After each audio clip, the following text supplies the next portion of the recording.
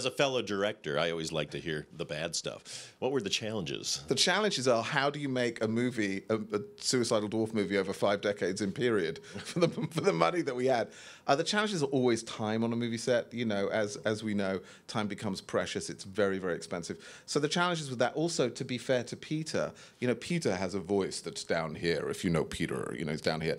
And Herve is right up here. He has this sort of nasal voice.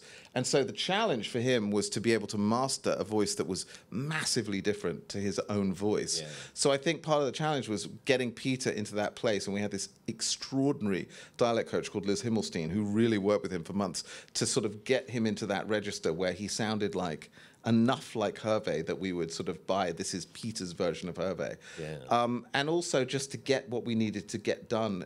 But I would say the big challenge was just getting it made. I mean, it literally took 20 years to get the film made. So that was, but once that had happened, I think everything was, by comparison, relatively easy. But then how many days do you have to shoot it? You know, we had like half an afternoon. Yeah, exactly. They say your movie's greenlit. You know, go and shoot it in your kitchen in 3 hours, you know. Yeah.